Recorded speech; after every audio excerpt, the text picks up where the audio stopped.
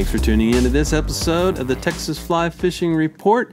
This is the companion YouTube channel to www.texasflycaster.com, where you can go to find highly detailed information about fly fishing in Texas. Hi guys, and welcome to the Texas Fly Fishing Report.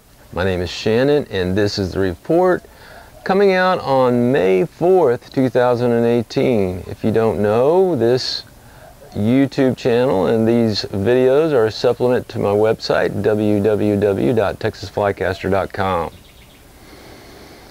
I've had a few days to kind of look over stored recordings of some shows and things, and as you've been watching, as you know, I glean my information from actually fly fishing in my area, but other people and other reports that come out on places like Texas Insider Fishing Report, for example.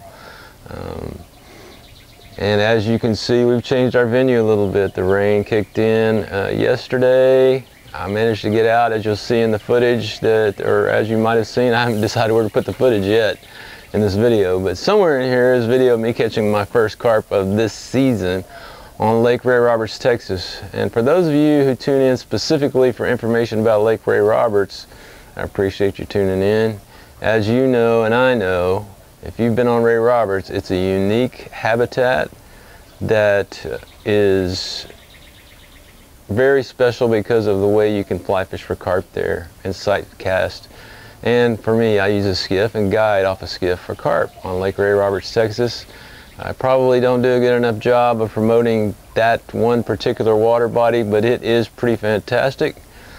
It is the only place in Texas that I've ever heard of, or anybody's ever shown, that you can do what you can do with a fly rod. And that is, if you're not on a skiff, you can walk in and walk for several miles and wade in water that is at most knee deep and fish for gar, carp, and bass, and whatever else you might find. We've got drum now, and we've got buffalo too that come up into this water that's under 3 feet deep. So then you can see them, even if you're walking and wading. Of course, you can do much better if you're on a skiff.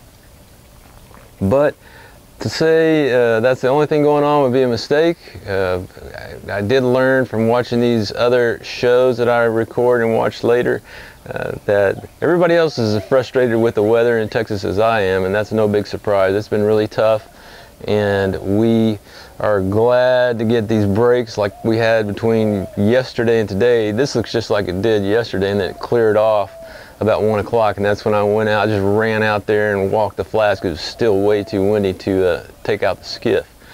But that footage is from yesterday, hot off the press. For those of you who pay for my private channel subscription, it's $30 a year, and on that will be a supplement to this video talking about specifics on Ray Roberts and the fly that worked.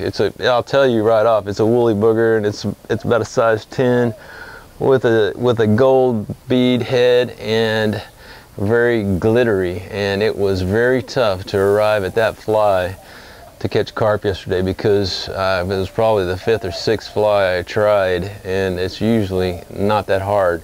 The behavior patterns on Ray Roberts right now are pre-spawn eat, which means that the fish are there in great numbers, but they are only interested in one thing. It's a three-letter word called, I can't hardly say it, it's too embarrassing, S-E-X.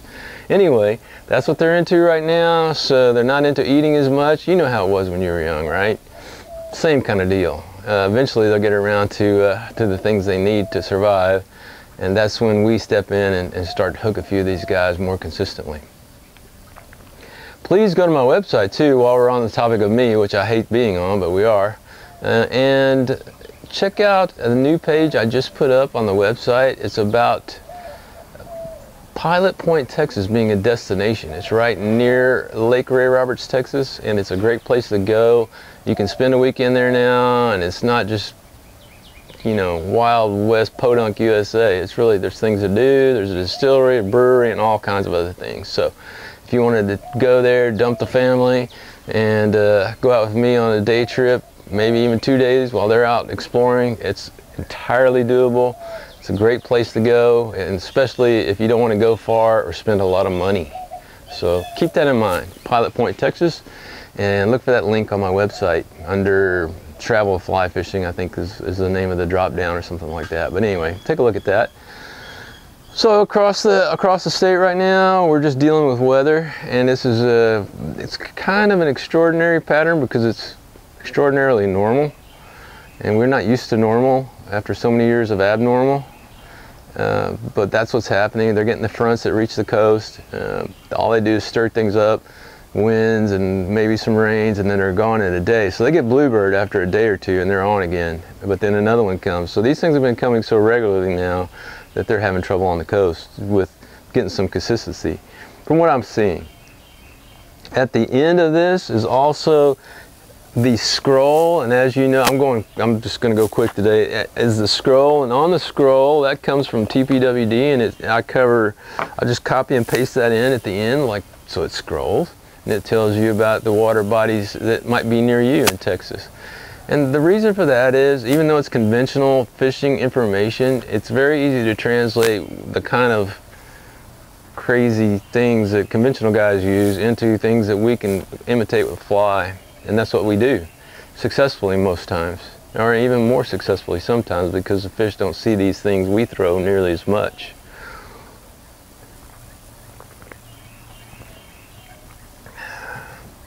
I know I'm probably forgetting something, but it's probably on the website. So go to www.texasflycaster.com, check out the post that this video is embedded in, and be sure to subscribe to Instagram for really hot information, and of course the Twitter channel. Those are tied together. If you are a Facebooker, I can't help you, but I do also put my push my information out to Facebook on the facebook.com/TexasFlycaster page. It's a necessary evil, and of course you can have that translated into Russian if you need to. I want you guys to have a great weekend. My voice is really rough today. Have a great weekend, and we will talk to you next week. We're going to start having our own videos that kind of interlace in here. Remember, I would love to take your photos that you send in to me of fly fishing anywhere you are in Texas, in surrounding states, whatever. If you're from Texas and you're out of the country, send me a picture, and I'd love to run it on the reports. I'll run that between, right now, I'm running those between the scroll and the end of the video that you're seeing right now. So just keep that in mind. Go ahead and follow through to the end. Maybe you'll see somebody you know. Thanks for watching. Happy Cinco de Mayo tomorrow. And as always, tune in to TexasFlycaster.com for the written word.